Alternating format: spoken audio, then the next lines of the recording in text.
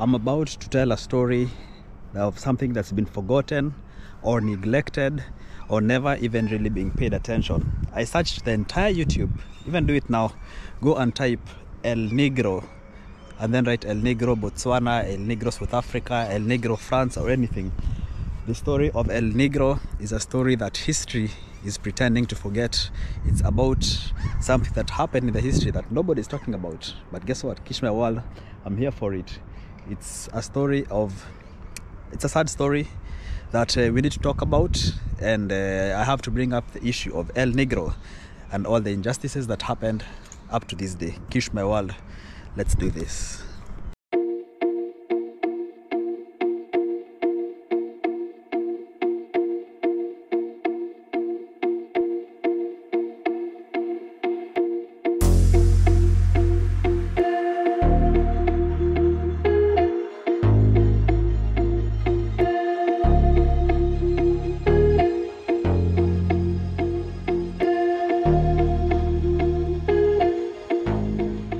Alright guys, top of the morning, Kish my world. Today we are going to delve into a very disturbing story from Botswana, or is it from France, or is it from Spain? But it's a very disturbing story that has happened in history, and an opportunity that I got to go and visit one of this place, or this only place in Gaborone in Botswana, which was very kind of sad, kind of emotional. Today we will dive into the disturbing tale from history, the story of El Negro as they call it. El Negro basically means the black, or the black man basically, or the nigger. And this is a Tswana man. And remember I said Tswana because there's Tswanas in South Africa, there's Tswanas in Namibia, there's Tswanas in Botswana, you know. So it's the story of a Tswana man whose body was stolen from Africa to be displayed in Europe, specifically in France and in Spain, for over 100 years. This is one of those stories that you don't even really fathom how people could think like this.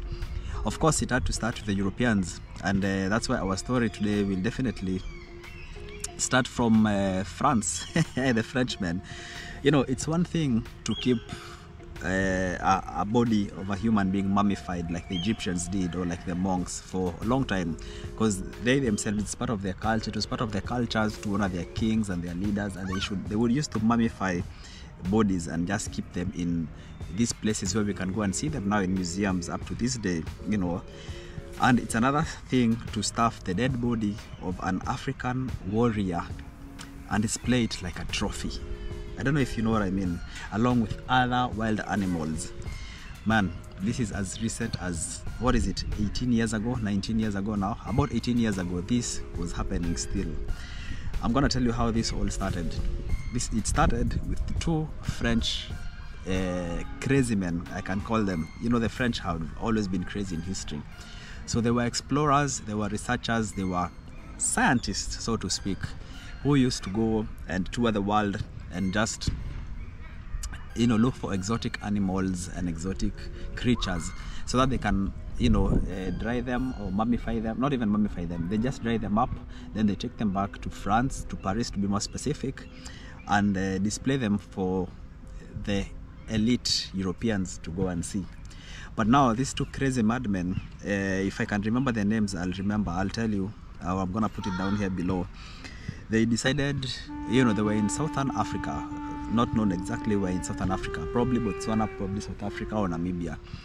And one man who is unknown up to this day, he's just known as El Negro because that's what they classified him. He died because of reasons unknown, probably natural causes. A recent autopsy showed that maybe he had pneumonia, but death is natural, so the guy died, the African guy, he died. Then these two Frenchmen came the night of the burial. They came and removed his body, stole his body, and ran away with it. Why? Because they had to take it back amongst other animals to show it as a creature, you know, to be displayed in the museums in France. So they just put a wire as a spine, and then they used like some cardboards and newspapers to seal the casket, and then they took his body, shipped it to France. Imagine. Then when they go to France, they skinned the body, removed all the organs, you know, took them away. His bones and everything were used as a display of what the black man is.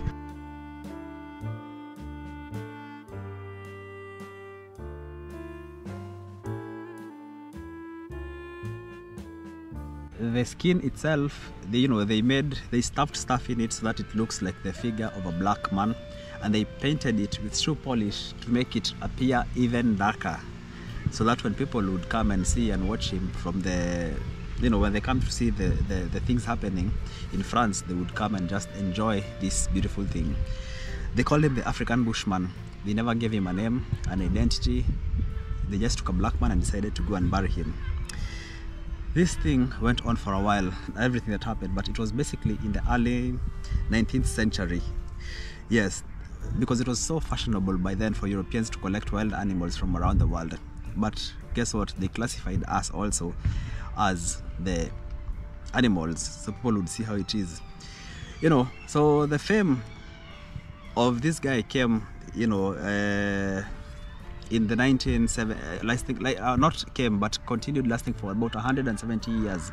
So this guy, he never rested in peace because he was taken from Africa, and his body was being used as a display for 170 years in Paris, France. And people would come and take photos with him. They would create even postcards and like, oh, I wish I'm sending you greetings from Paris in France, from the El Negro, stuff like that. And he was displayed for like that for a very, very long time, almost 170 years, until this guy got a particular interest in it, a Spanish guy, I'm sorry, and decided to buy the guy and took him to Spain, in Barcelona. And in Barcelona, there's like the Catalonia region there. So he again took the El Negro, his body, his skin. There's a word they had for it, toxicate, where you like remove all the organs and make him dry, so that he's continued to be on display. So people would come and just view him in a museum. But then there was one Spanish guy of Haitian origin, power to the people of Haiti, who was like, what, this does not sit right to me. It doesn't sit right with me. Why would a black man be put on display for white men to come and see? He was a Spaniard. Then he was like, he brought an uproar and he started making noise. And he was like, no, this should not be. It's indignifying for black people. It's racist. It doesn't build on any culture. But of course, the Spaniards, the white people, they were against that. Wait, I just need to tilt to the sun because I'm trying to catch my sunset, So the Spaniards, they were not having any of that. And the people of Catalonia in Barcelona in Spain, they were claiming El Negro, as they called him, as part of their thing, that he deserves to be there, he deserves to remain in the museum. But the guy was like, no, this is impossible. But the pressure was not enough, but at least he made a voice known.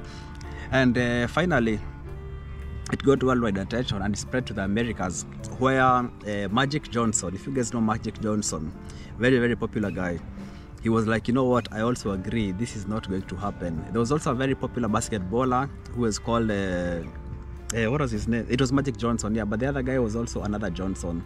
I'll remember the name because I'm a bit rough in my history right now. He was also like, what, it's not going to happen. And the pressure amassed until the African Union chairman at that point, also called Kofi Annan, he also exerted more pressure and was like, what, this will not happen. You cannot steal a man from Africa, take him away from his homeland, display him in museums for over 180 years.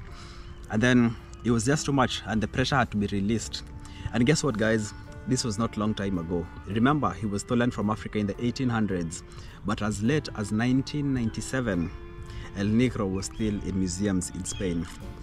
It was crazy. So the pressure was too much. The Spaniards were fighting against this. They were like, we have to keep him here. He was made very much shorter than we average are, painted in black, makes you as an African be depicted in the most negative ways ever possible.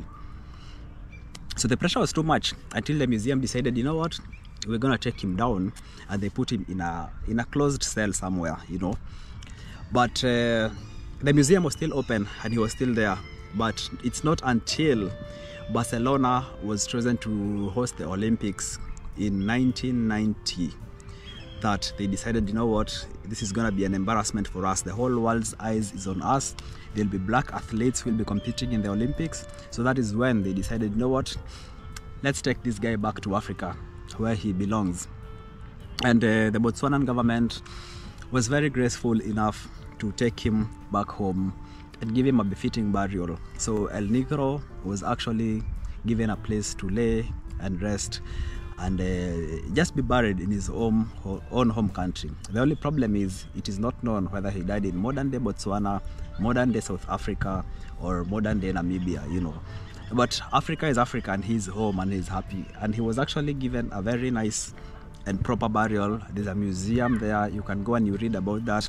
I was there. I enjoyed my time there. I enjoyed, you know, just listening to or reading about the history. You pay 20 pula to get in, just to make sure that the park is being conserved and is just okay. Because before, when the burial happened, you know, it was not really done well because it was just an open place, so it was not really well maintained. Kids sometimes would come and just play football there.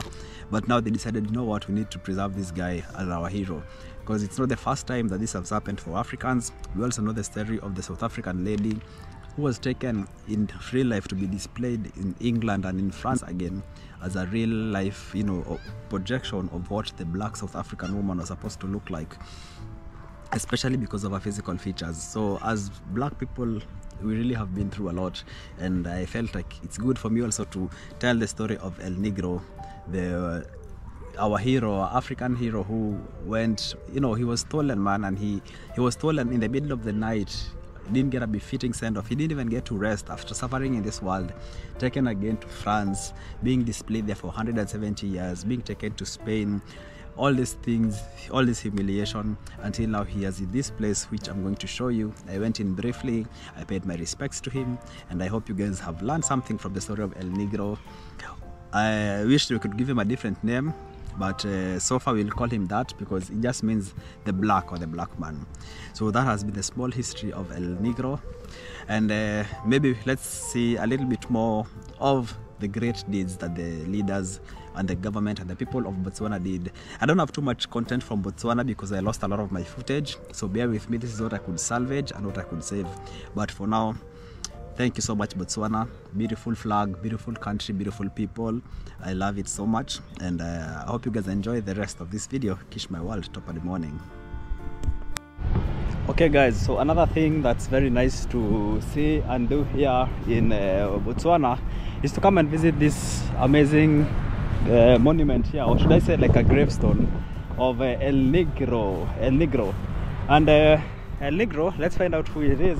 I hope there's some information about it over here. But she's there, right? Yeah, she's there. Buried, please. Okay. Yeah, so... Yeah. Spain. Yes, this is what? Okay, El Negro is an African of Tswana origin who died in 1830 and was displayed in Spain for 170 years. His body was taken from Africa to France in 1830 by two brothers, Jules and Eduardo Varux, who stole the body from its grave, and on the night after he was buried, the body was displayed in a Paris shop of the Varux brothers and was sold to a certain Francis Darder, who later bequeathed the remains to the town of Banyoles, north of Barcelona in Spain. It was in 1992 that Arcelin, a Spanish national of Haitian origin, drew the attention of Africa and the world to the display of El Negro in a Banyoles museum in Spain. And 5 years later, the Organization of African Unity called for the repatriation of the body to Africa. On behalf of the African continent, Botswana agreed to repatriate and bury the remains. The body of El Negro arrived in Botswana on 4th October 2000 and was buried the following morning in Sholofelo Park, which is where we are right now. In 2006, El Negro's grave was declared a national monument. Yeah, man. So that is it. So this is, if you guys have seen this thing somewhere, or maybe you've seen in pictures, in archives of this black person who was being displayed in, like in museums in Europe, you know, people to come and see what a black person looks like. It was really unfortunate. So later after he died, of course they called it El Negro. El Negro means the black or the nigger, you know. So they had to, after all those trauma, at least finally El Negro was laid to rest here. I don't know what his original name was, but that's unfortunately how it is known right now. So this is the remains. This is the park. As you can see, it's like well protected with the Botswanan flags. These ones are the Botswanan colors, and right here in the middle is where El Negro lays. So rest in peace. He went through a dark time, a dark life. Yeah. And thanks to the Botswanan people and the Botswana government for accepting to take the remains of this, you know, awesome monument and represent the entire African continent, man. Big up yourself. Salute. That is it.